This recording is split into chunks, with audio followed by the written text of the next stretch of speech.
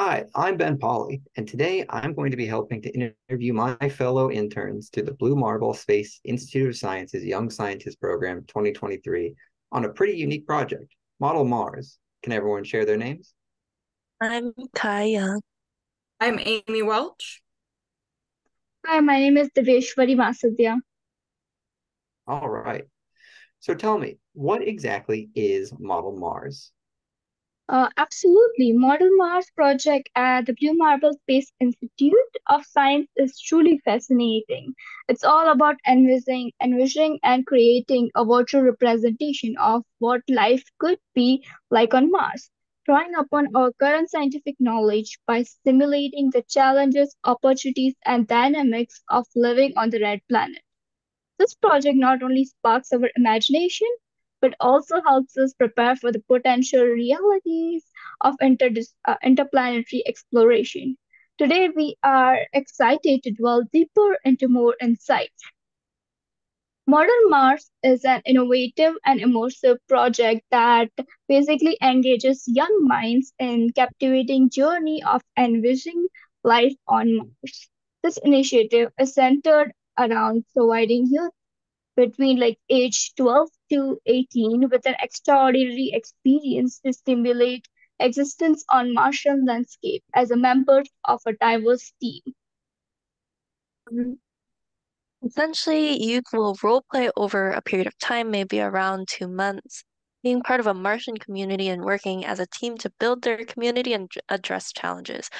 For example, one of the main challenges we have for the upcoming run through of the project is going to be a water challenge, and participants not only have the freedom to imagine many potential ways of structuring a community on Mars, down to what they eat every day and what clothes they wear, because all of this has to be considered when we live in space, but they also have the freedom to imagine a future that isn't restricted by the laws and limitations of Earth as it exists, but to build off of it and create something from more of a blank slate. So what I'm curious about is what unique perspective looking at space grants to our problems on Earth. A lot of people would argue that we have to start investing and addressing issues on Earth before we even begin to tackle space exploration. Do you all think that space exploration and astronomical science are separate from what we should be tackling on Earth? What I think is that the challenges we face on space often push us to develop new technologies and innovative solutions. This advancement initially are intended for space exploration, but can often have practical application that can benefit life on Earth. Very simple examples is the treadmill that we use in gym on everyday life.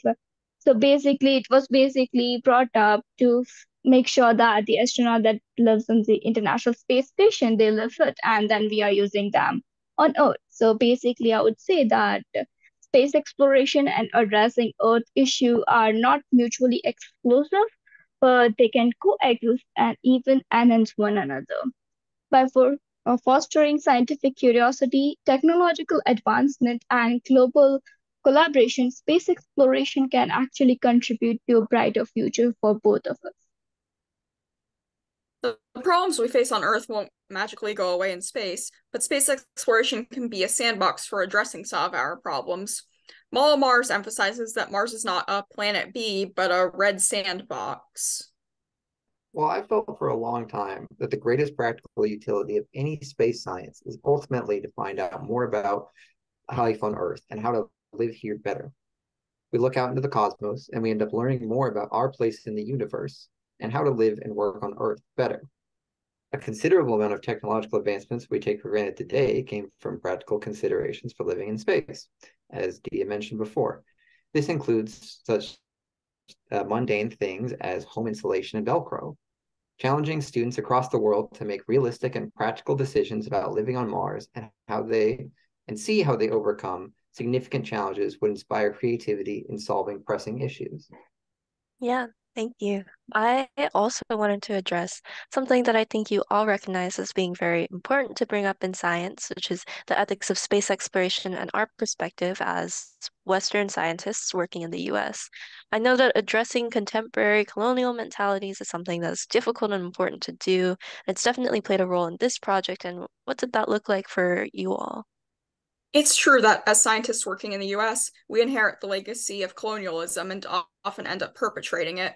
We have attempted to mitigate this partially by avoiding colonialist language in our discussions of Martian communities.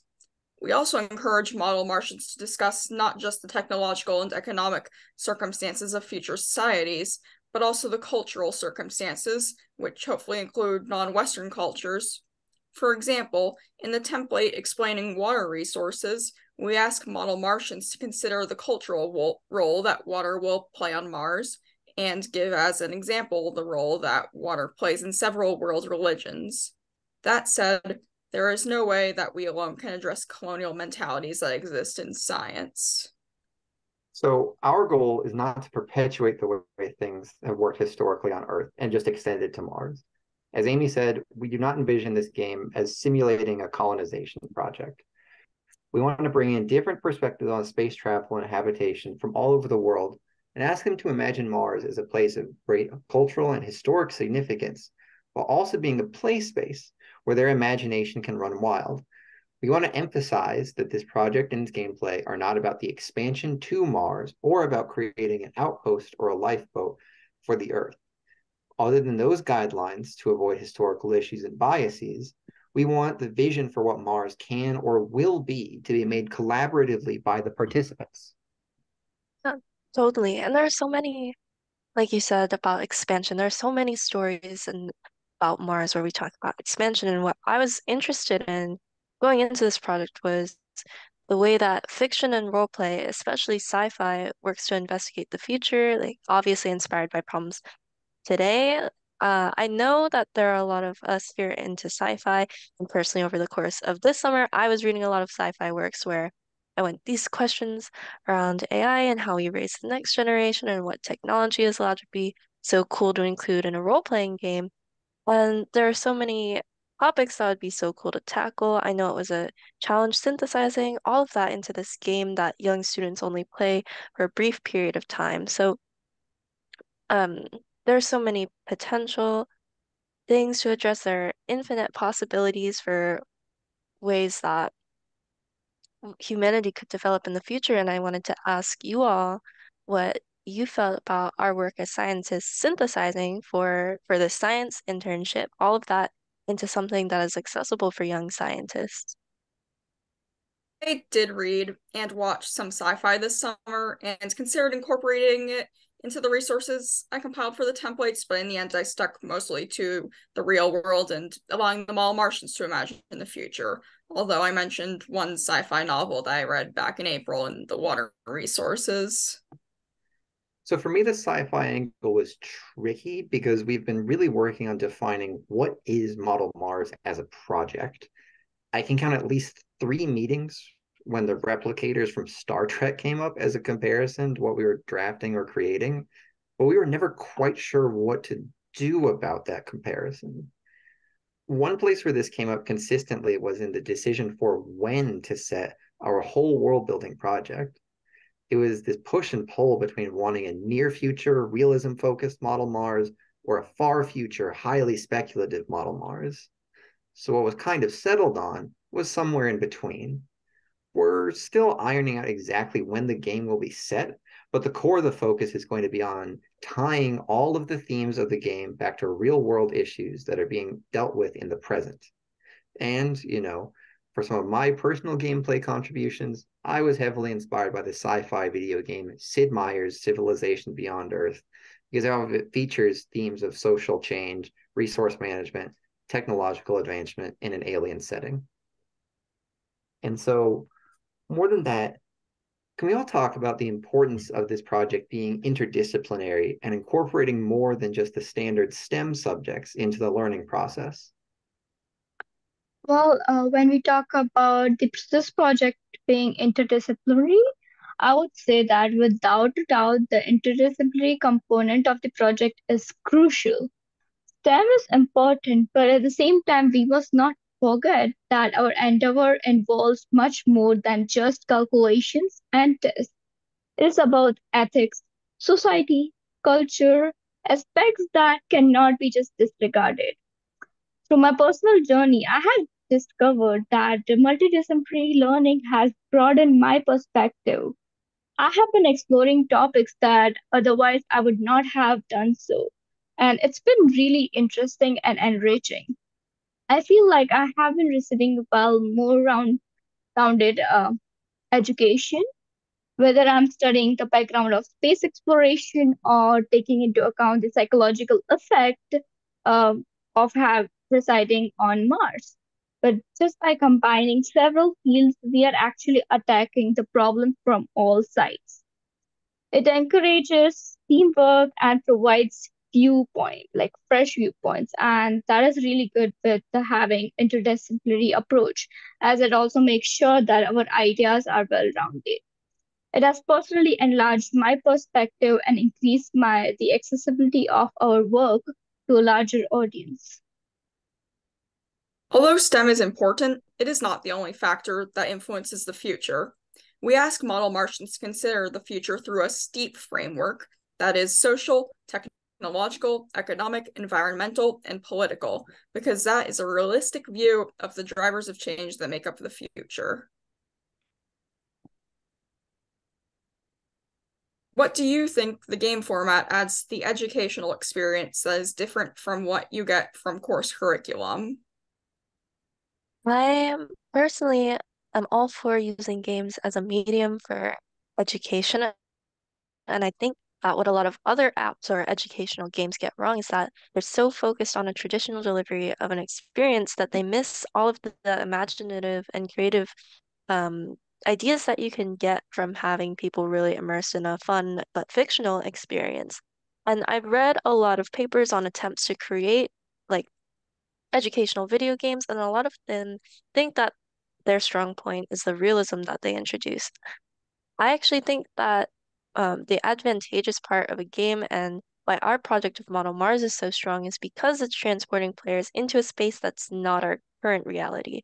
We're nowhere near creating multiple human communities on Mars right now, but the players get to imagine this world and create, and it allows a lot of brainstorming and ideation that's very promising to see in what could be the next generation scientists.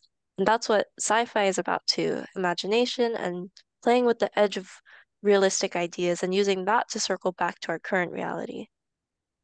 Well, I think having Model Mars structured as a game will have lots of interesting potential for participant growth and development with time. We envision Model Mars as something kids will be able to return to year after year and approach the challenges in new and interesting ways without a grade or a score telling them that their answer was objectively wrong or right. It is based in not only thinking, but trying new things and exploring new options. I agree with both of you. Yes, the game style of learning actually adds a whole new dimension to the learning part. It involves more than simply recalling the information, but it also involves active engagement, problem solving, and critical thinking. The exercise simulates real world situation, which actually makes learning more fun and useful. Gamification, I think, encourages innovation, teamwork, and healthy competition. Additionally, the interactive aspect keeps us interested in learning more, and it's always inspiring. It's an engaging method to take a complex idea and put them in a use in a much more enjoyable way. Okay, that's cool. So on more of the scientific side, I'm curious what kinds of research you all found yourself doing for this project, and how is it similar or different from research projects that you've done in the past? I did research to find resources about living on other planets, futures thinking, systems thinking, design thinking, and the importance of water. It was interdisciplinary research, which is something I have done before, and yet it was different than any of my past research projects. I had kind of a similar experience in this project in contrast to any previous project that I have worked on. It called for a lot of combination of current knowledge and imaginative thinking. As we were creating a new narrative that draws from multiple fields, not only summarizing the already published facts and resources, combining the research with the aspect of storytelling was the most exciting part. Are any surprising or unexpected results from your work? Did you find new or alternative ways of approaching your portion of the project while working? Yes, actually. Well, so at the beginning of the project, we were handed this huge list of materials that the founders of Model Mars had created for their quote unquote alpha prototype. And this included what they had written about on the list of Mars communities they developed for the first groups to play with. It started out as this short bullet pointed list that they attributed different qualities that they thought were important to each of the communities. But I thought that a more detailed description with a bit of backstory included would be a better alternative. And so I spent a lot of time writing up my description, tagging it with lots of notes and comments about asking the founders about different restrictions they want to put on the world building aspects of the game. And then I shared it with my group mates. So they all had pretty different interpretations and thought just a more detailed bullet pointed list would be the best. And after a series of long discussions between the members of the founding team and the other interns, we landed on a new approach, what we sort of call modular descriptions. We would have a list of community guideline questions that act as a description and as description headings rather. And then the community descriptions would basically be us filling out the answers with all of the details. So this would ensure that all communities had the same pieces of information covered. The descriptions would be easily searchable and comparable, and then they could also be as detailed as we wanted them to be. To add on to Ben's answer, I found myself thinking a lot about the project in just everyday life and the way that I learn things or exercise creativity. Like, where do I appreciate long descriptions and where do I appreciate short summaries? And where do I want a lot of hand holding and guidance compared to where I want the freedom to create what I want without a lot of rules? And at its core, these types of learning questions, all that we all had to address when we were creating a lot of the resources for Model Mars, are at the center of science communication and what it means to make science accessible, especially for an audience of young scientists who will use Model Mars as a platform to find their voice and use their creativity. And that makes me, as a scientist who's just at the beginning of my career, very excited. And we'd like to thank Blue Marble Space Institute of Science, YSP, and the Model Mars founders for having us on this exciting project. Thank Thank you. Thank Thank you. you.